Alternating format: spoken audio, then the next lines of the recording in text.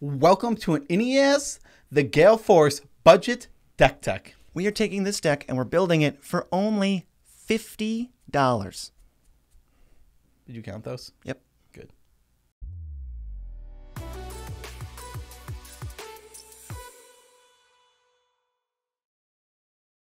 I'm your host, Joe Cherries. I'm your host, BZ. That makes us the Nitpicking Nerds. We do deck techs, new commanders, new strategies, weird decks, also budget stuff. If you like that, subscribe.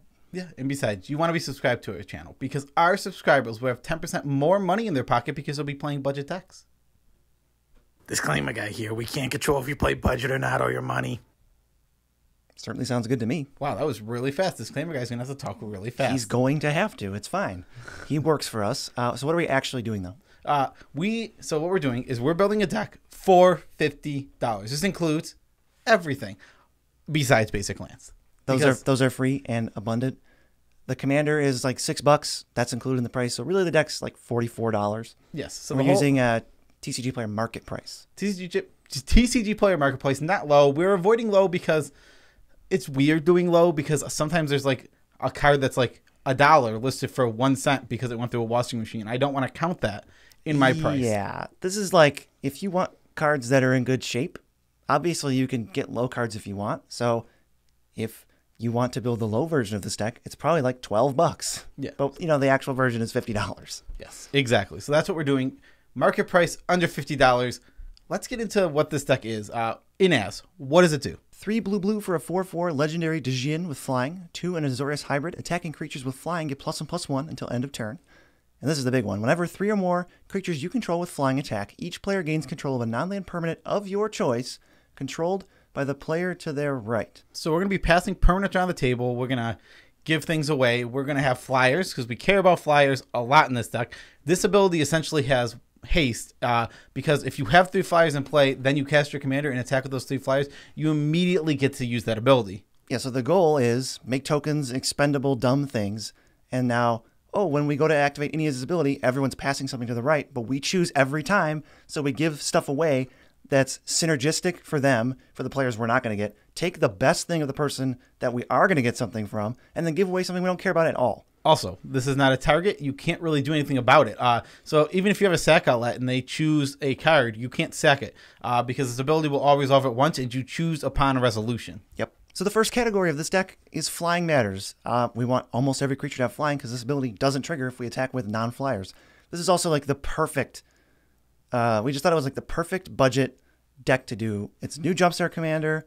It's really cool. We both like it. It's one of our favorite ones. And flying, there's a lot you can actually do on a budget with this specific commander. So yeah, they've been printing a lot of flying matter stuff in the last few sets. So getting right into it, the first one is a rare for my Corey, actually. It's Sky Cat Sovereign. It's a blue and a white for a 1/1 flyer. It gets +1/+1 for each other creature you control with flying. You can pay 2, a white and a blue, and you can make a 1/1 flying cat token thing. Is it a dinosaur or is it just a cat? It's not a dinosaur. Just a cat. Yeah, it's just a cat. It's just a flying cat. So Sky Cat Sovereign is essentially just a really big flyer really easily. It can also pump out flyers. It's a great mana thing. There's a lot of things to do with this card. Think of it like a 2-mana 5/5 that can make... You're at least going to make 1 token because worst comes to worst, you're going to activate Inniaz. Oh, I'll just make a token. There it is. That's what I'm giving away. I don't have to lose any real cards. Yeah, exactly. You can giving away a 1/1 flying token compared to giving away like the Sky Cat, for example, is a lot worse, or is a lot better for you. Yeah, better for you. So the next two are very similar. They're Watcher of the Spheres, blue-white for a 2/2 flyer from Core 21. Whenever another flying creature enters under your control, it gets +1/+1, and then your flying creatures cost 1 less to cast. That is also true of Warden of Evos Isle, but that's just 2 and a blue for a 2/2 flyer. This is ramp. Yes, this is ramp. We can get a lot of flyers out easily. Just absolutely, I mean, a reduction of 1 on multiple cards is so good. I don't know if you've ever played like medallions, but if you play a medallion and you get like, it reduces 2 spells in a turn, it feels amazing. It's kind of like it taps for 2 mana. And then also has the other text. I mean, it taps for 2 mana and also can just keep tapping for mana if you have other stuff to do. Like it can just keep doing, like, it's not like it just taps for 2 mana on that turn, but then like, let's just say you have a third spell. Now it taps for 3 mana. It can just tap for like up to 5 mana depending on how like stormy your hand is. Yes, and next up, since we're going wide and we have flyers, we need Empyrean Eagle, Thunderclap Wyvern, and Wingspan Mentor. So Empyrean Eagle and Wyvern are the same thing. They're 2/3 flyers for 3 or 4 mana, respectively, and they give your other flying creatures +1/+1. The Wyvern has Flash. But Wingspan Mentor is an awesome card from Ikoria because it's a 2 and a blue for a 1/3 human without flying. When it enters, you put a flying counter on something you control. That's not a human. That's everything. Then now that has flying, and then she pays 2 and a blue and tap, put a +1/+1 counter on each creature you control with flying. Yeah, these are lords. And the funny thing, Thunderclap just made me think of the stupid song Thunder. Thunder. Feel the thunder. That's the Thunderclap. Oh, God. That's what it made me think of. Yeah, I think of like a sassy, like, clap back. I guess that's fair, too. You can also think of a clapback. Yeah, these are lords. That's simple. I mean, you want to make your flyers bigger to punch through their flyers. Flying is already evasion. It's nice to have, but sometimes in EDH, the air can get... The ground in a 2-player game can get clogged up pretty easily. The air tends not to, but in a 4-player game in EDH, the air can get pretty clogged up. I mean, so this is a budget deck, and out of respect for the fact that this is a budget deck, these lords probably aren't in a competitive deck. We have to actually resort to attacking most of the time when we want to win, so we have to pump our flyers to make going wide reasonable instead of just maybe the best version of this deck where you spend $1,000 on it just goes, all right, make 3 spirits, attack, get the best thing, and now we're doing stuff with that. Well, here's the thing also about this. Pumping your flyers to get through is awesome, and this deck doesn't just need to attack to win because you're going to be taking great things. Like, yeah, you can hit for like 10 in the air, okay? And then the trigger, you can start pushing things around. If somebody, so you get stuff from the guy on your left, right? Yeah. Okay. So if there's something on the right you want, if you get 3 attacks off with the trigger, now that can come all the way around the table to you, which is plausible. It's not. It's asking a lot. It is asking a lot, but you're trying to do that in a deck like this. I mean, you want to do something like that.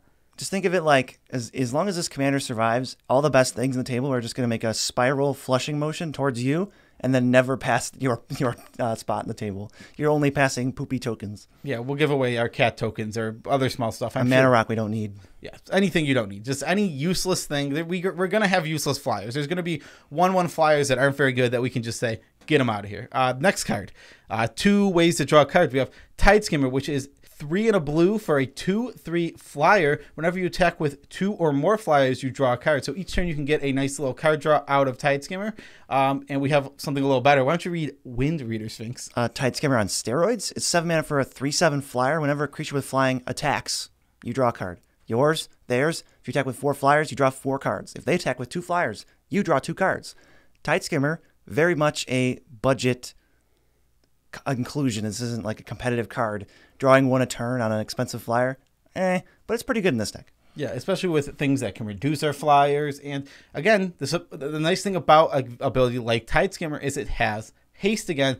It doesn't need to attack itself. You just need to play it and then have 2 flying attackers. Same with Wind Reader. But we also have, God, there's so many new cards. Aven Gagglemaster, 3 white for a 4/3 flyer. When it enters the battlefield, you gain 2 life for each creature you control with flying. Just another Flying Matters payoff. Maybe you can help swing the race or just gain a couple life. This one's not super important. I just wanted to mention it. I mean, it synergizes with our flyers, which is what we want. We're going to gain life. This is not this is one of my first cuts. If we're stretching to $100, this card's out of the deck. But we have $50. We got to work with what we got, and we want synergies. And Aven Gagglemaster definitely gives a synergy. And it says gaggle. That's true. I call it on stream. I call it the Google Gagglemaster. Okay. The Safara Sky's Blade is the last one. It's 4 white for a 7/7 flying and lifelink. You can pay white and tap 4 creatures with flying instead of paying the 7 mana that we just said for this thing. And it says other creatures you control with flying are indestructible. Oh, how's our commander going to survive a round around the table? Maybe it's indestructible. Also, this costs 1 mana, and it's most of the time we're going to cast it. It's going to cost 1 mana, and your whole team is indestructible. That's really good. And it's a 7/7. And it's a 7/7 flyer with lifelink. This card is very good. It's one of the better cards in the deck, and it's only like $1. 4 cents. It's nothing. It's a bulk rare. I don't know if it's 4 They cents. give you money to take this. Anyway, those are the flyers. Keep in mind we can make a lot of tokens. So that's just, now you know that we're dominating the skies. I can't imagine a world where we don't have the most flyers, the only flyers, a million ways to get through. The best part about this deck is, A, we barely care about any of our attackers, except Inniaz. And B, flying is already evasion, so we don't have to throw like, Whisper Cloak in this deck or anything. Or even like Rancor. We don't need to trample over. We don't even need to be dealing combat damage per se. We just need to be attacking. That is what is important in this deck, is the attacks themselves. What's the next? So next we have a little bit of ETB synergy. Blue-white, notorious for blinking. And I think when you're on a budget, it's pretty easy to just sprinkle a little, because there's flyers with ETBs, there's blue-white cards, that just it all works together. Read so. I'm blinking. That's so funny. I thought it was Oh my God. I'm pretty much just the funniest. We don't even have the things that do things first. We have the things that make stuff blink. Momentary blink is 1 in the white for an instant. Exile target creature you control, then return it to the battlefield under your control. Or you can flash it back for 3 in a blue. I would say and. And you can flash it back for 3 in a blue.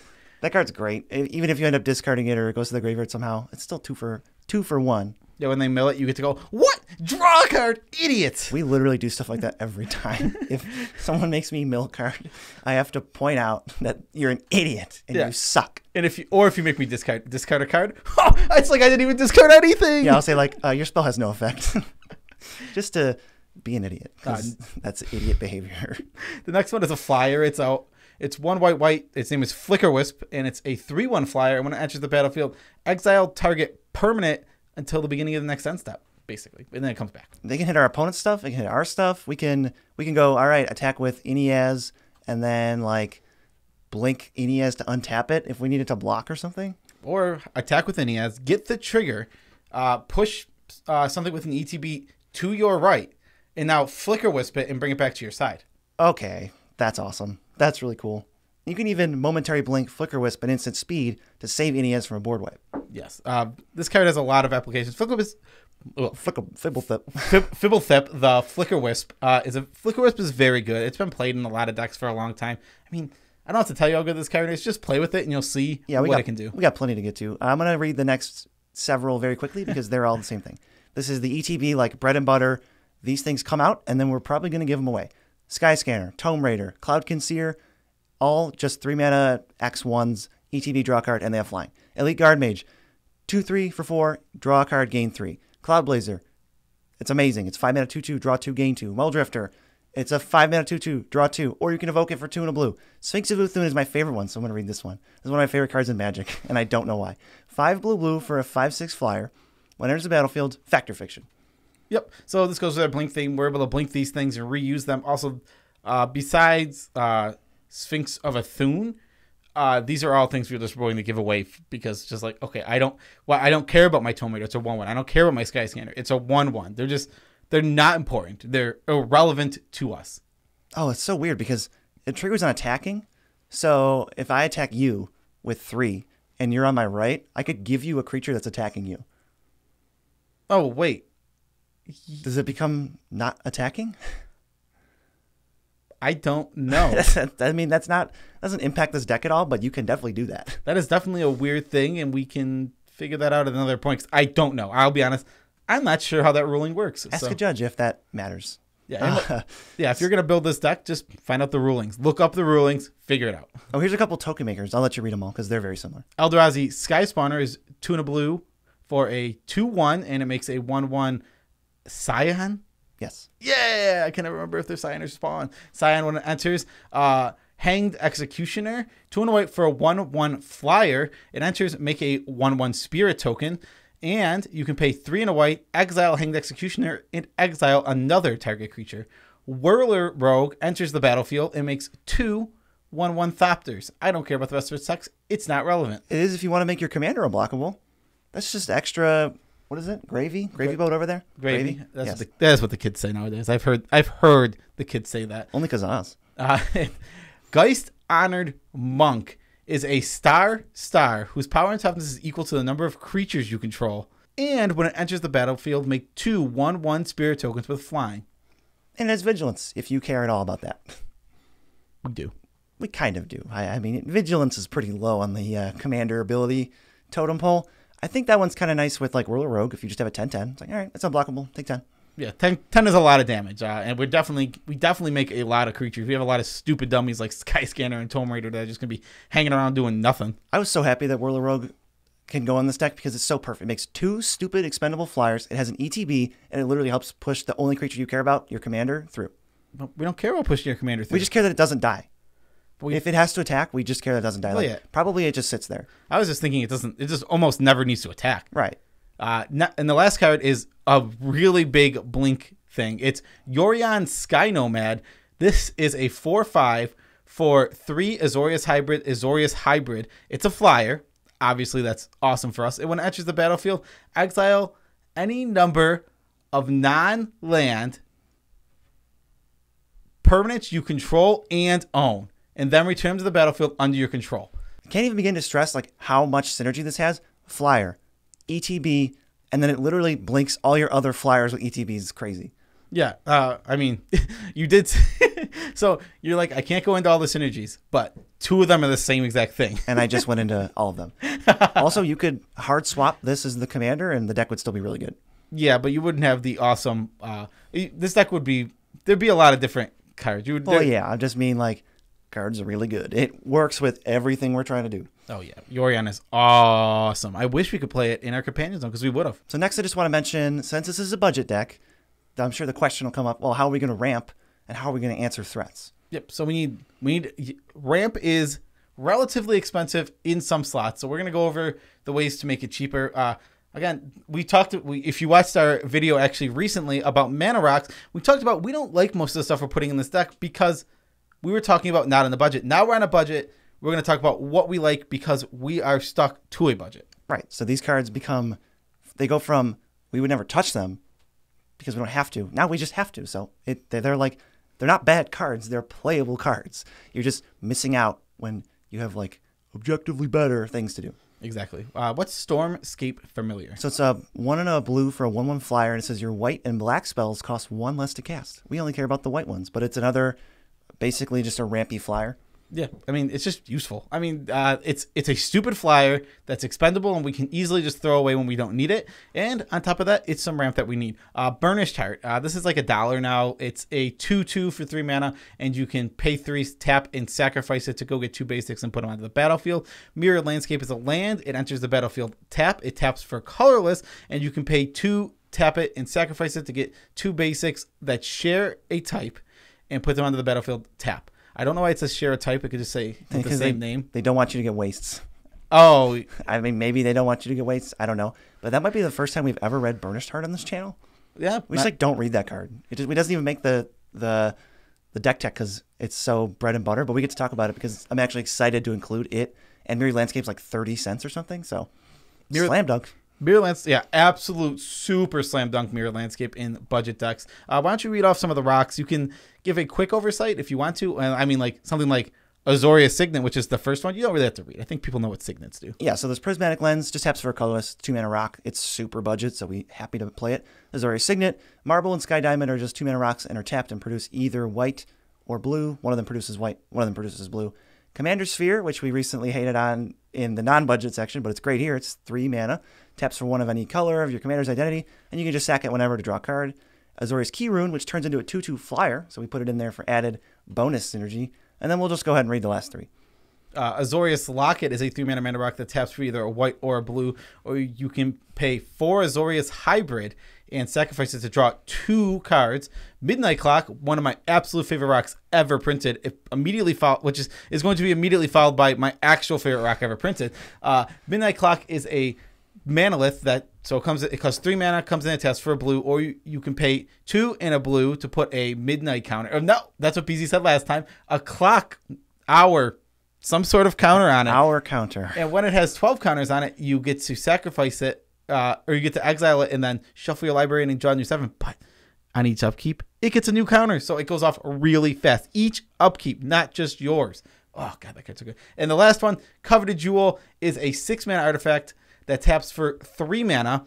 When it enters the battlefield, you draw 3 cards, and whenever somebody attacks you with creatures, if one of them is unblocked, then they get control of Coveted Jewel, untap it, and draw 3 cards. This is the perfect janky rock for us because we just mentioned we're like the don't care about combat damage tribal deck in the sense that, if you take damage, we have to kill you, but we don't care if most of our creatures connect.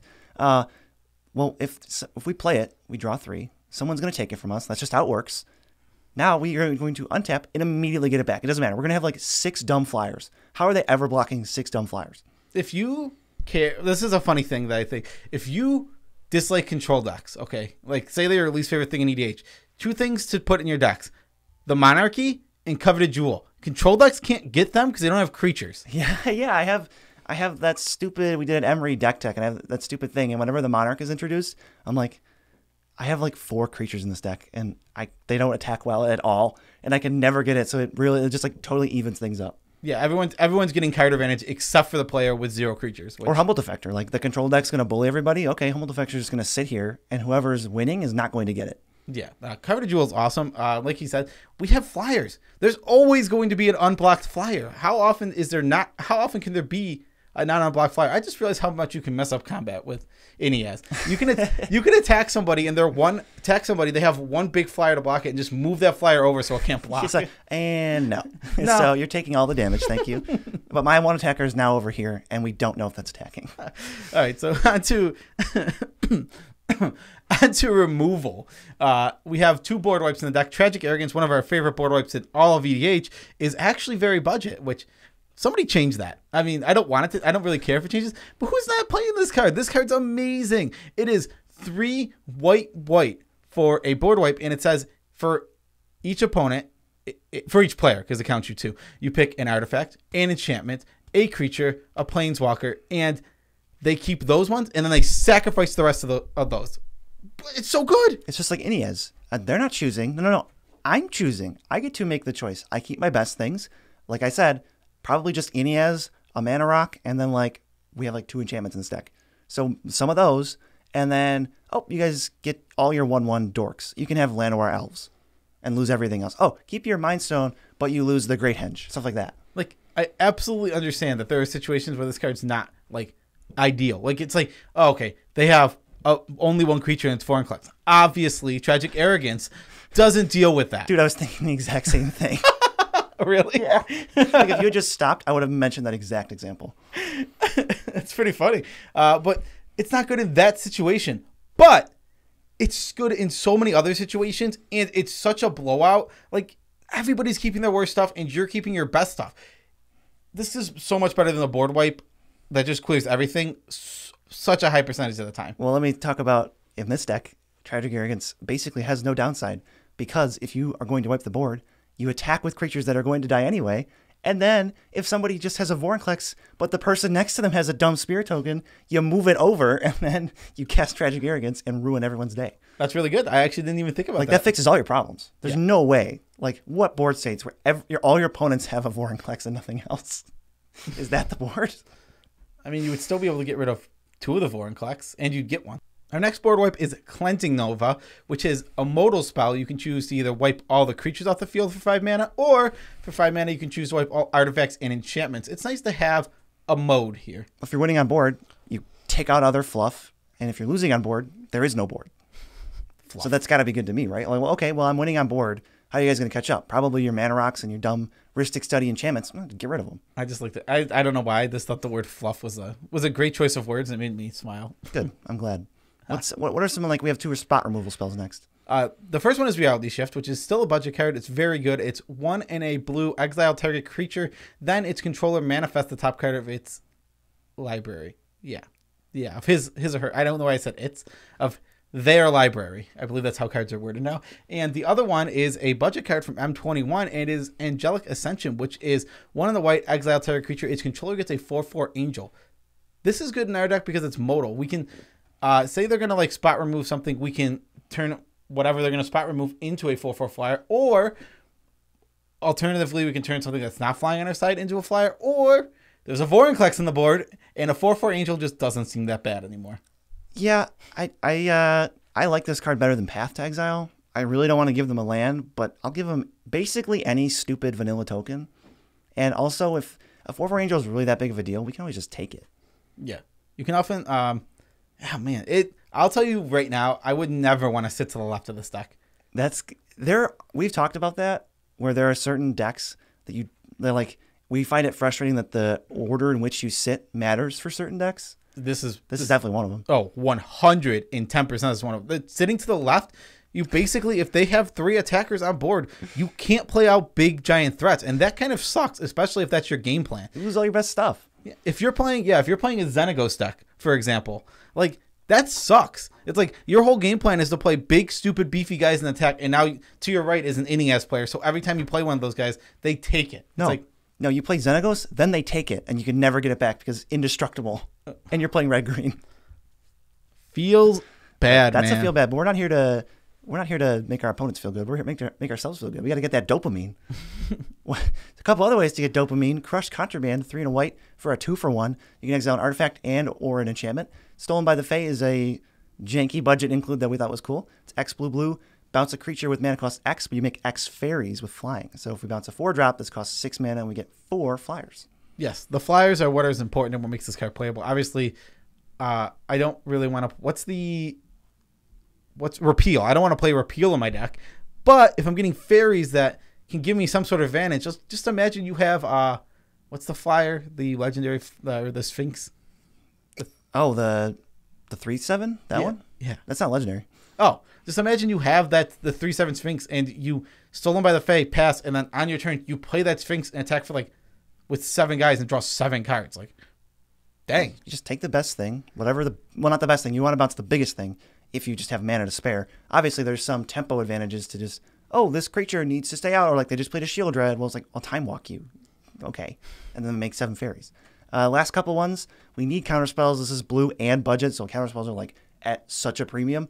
We found there's really good ones. We have Negate, 1 in a blue, counter non-creature spell. Disdainful Stroke, 1 in a blue, counter a spell, mana cost 4 or greater. And then Dovin's Veto, blue and a white, can't be countered, counter a non-creature spell. Yeah, these are all obviously, what's the word I'm looking for? Counterspells? That's true. They are all obviously counterspells. They only counter certain things, is what I meant to say. Dovin's Veto and Negate obviously only hit non-creature spells, and Disdainful Stroke is only CMC over 4. So like they're not the best counterspells in the world, but they do a lot. I said do. Well, just look at it like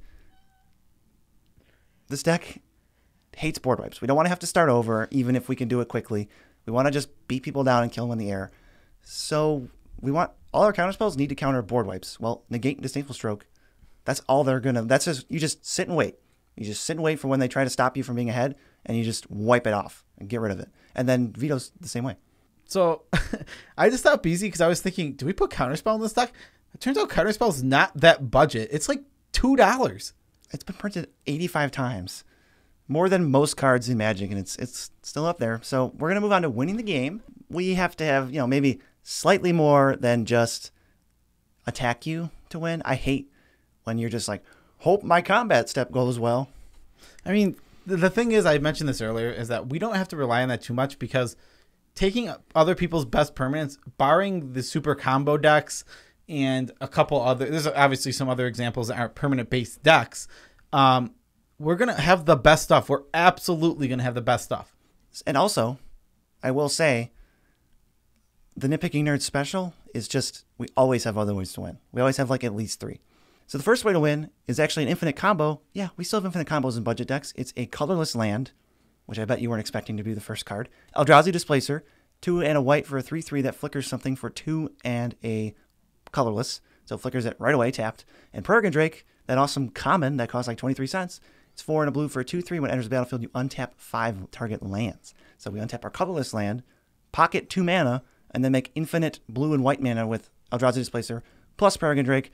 So now that we have infinite mana, if you don't already have a way to take advantage of that, just add another colorless land. Now you bank infinite colorless mana, and you have infinite blinks. And do you know of any cards that might work with that? Well, we mentioned earlier we have a ton of cards that draw when they enter. One of them being like Tome Raider, which is 3 mana, and when it enters the battlefield, you draw a card. So if you blink that infinite times, you just draw your whole deck. Now, if we have our whole deck, we actually do need a way to pretty much put this game away, which we can play everything out. But is that going to win us the game?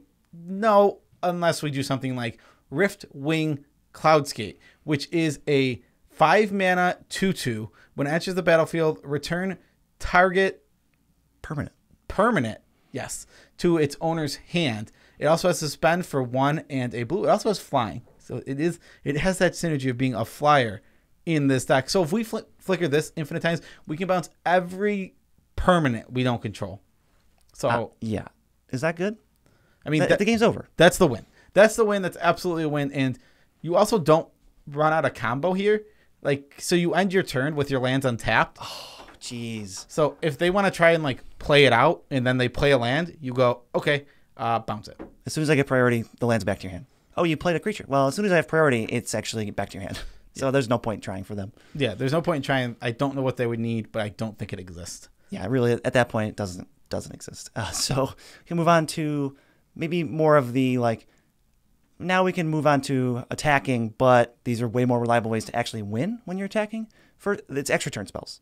First one, these are budget, so they're not good. Karn's Temporal Sundering is 4 blue for sorcery. You need to control your commander, basically, or a legendary creature, and you bounce it on them permanent, and then you Time Walk. Take another turn after this one. Part the Water Veil, 6 mana, Time Walk. Both of these things exile themselves after they resolve. You can awaken it to make a 9/9 land. That's never going to happen. Who cares? And then Metamai the Ageless is a Sphinx with flying, so much synergy.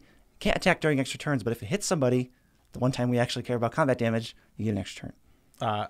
Beezy, you fool. Part the Water Veil only makes a 6/6 land.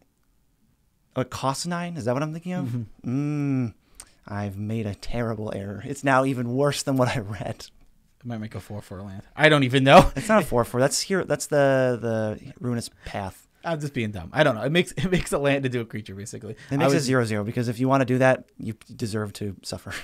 Your punishment is your land gets destroyed. It'll be relevant 1 out of 1,000 games about. No, because if you can't you fizzle the spell if you target a land? So just don't do it. Well, I mean, they have to have. If you do it in a strip mine, you're an idiot. Well, yeah, but I mean, what if they like Venser Shaper Savant you, like something you didn't see coming? Well, that's you don't need. This is so relevant. How about what do these extra turn spells do for our deck? They let us do Inniaz triggers again. So we attack, we get the triggers, and then we take an extra turn. So Inniaz just triggers twice. So it means we're getting lots and lots and lots. We're getting all the best stuff at the table. We're building up such a huge board. And then we're going to counter their spell when they try and wipe the board. Then we have negate for when they try to get their stuff back. No. Sorry, guy on my left. Sit somewhere else next game because I'm not changing decks. Sit somewhere else next game. Switch with Freddy over there. I don't know. Yeah, I'm sure Freddy will be happy to sit next to Inniaz. My name's Inniaz. Okay, there's only one more. It's Archetype of Imagination. I just put it on here because it says your creatures are unblockable. It's a 6 mana 3/2. All your guys have flying. None of theirs have flying. All your creatures get buffed by Inniaz. They can't possibly be blocked except by creatures with reach. I literally can't name one good creature with reach in Commander. Okay. So one funny thing about a card like this, be careful. If you would get completely destroyed by attacking somebody, say your attack would be awful without this card on the field, don't make that attack because all it takes is a Swords to Plowshare on this creature specifically, and then they get to make all the blocks they wanted to make, and you go, oh, oopsie. Yeah, what if they played Entreat the Angels and they have 4 or 5 angels? Don't just go, get you, can't do anything, and they just wreck your life. Drink responsibly with this card. I like the idea of all the angels walking around on the ground. Like, we have wings, but we can't really fly. No, they don't have imagination anymore. I just can't picture how I would be up there when I'm down here. It just doesn't work. I don't know what that is. That's crazy. I was just thinking, though, if you do end up drawing your whole deck with infinite blinks, you do have infinite life with Gagglemaster. So take that. You thought it was just another include. It's the best card in the whole deck. There's probably something else hidden within the realms of this deck that we're not thinking of that would win us the game. It's tough because when you have infinite mana and infinite blinks, it's like, well, how are you not winning? Yeah, how do you not win? Like, just in case you need the 100% win, then there's Cloudscape for you. But that's how we win the game. That was a deck. This is really long. We covered like 52, 54 cards, something like that. So we're going to do shout-outs now. Yeah, special shout-outs to all of our patrons. We love you all as much as we can without making you uncomfortable. If you would like to join our patrons and become a poopy baby and join our Discord, you can follow the link in the description below. That link will take you to patreon.com. You can join one of our awesome tiers. There's lots of sweet perks. We're getting new pins made with our new logo. That's pretty exciting. We have a new logo. I love the new logo. Me too. I didn't think it would be that much cooler. It's like 10 times cooler. Also, let's see. You can go to tcgplayer.com. The link for this awesome budget deck list is in the description. You can try me if you don't think it's $50 yet. But I will say, timestamp, this is the 26th of July. So if it's like the next month, probably all the cards spiked because they saw this deck. Wait, did we take out Time Wipe from this deck? Time Wipe? Yeah. Okay, I remember we had an issue with Time Wipe where we couldn't figure out how to make it to not the promo version. Yeah, when I realized Tragic Arrogance we could just play instead, I'm like, oh, okay, bye. Yeah, get out of here, Time Wipe. Yeah, so that's anything else you want to mention? Streaming, Twitch, maybe? Yeah. If you can't get enough of me and sometimes never busy, I stream on Twitch weekdays from 10 to 4. I play a lot of Arena, mostly limited. And I will jump in and finish what I was saying because I never did. If you go to the deck list and then navigate where you want and buy cards you want, we get a kickback on the order. Do that. That's the most important part. Yeah. It helps support the channel, and that's the best way to support the channel. If you can't give us money directly, but you want to buy Magic cards and you want to support the channel, that's the best way to do it. Tidbit about our lives: we're decorating the shelves like as requested, but we were going to do that anyway, and we've got a little something starting up over there. Can you guys figure out what these what do these have in common? What I'm trying not to give, and why are they up there? Okay, I can answer that right now. They're plushies, and they're decorating the shelves. Yep, and they're from video games. Yes. So that's it. We're gonna leave you guys. Sorry. Why are they there? Let us know if you like the budget deck tech. Tell us in the comments why they're there. Peace out, Tribe Scout.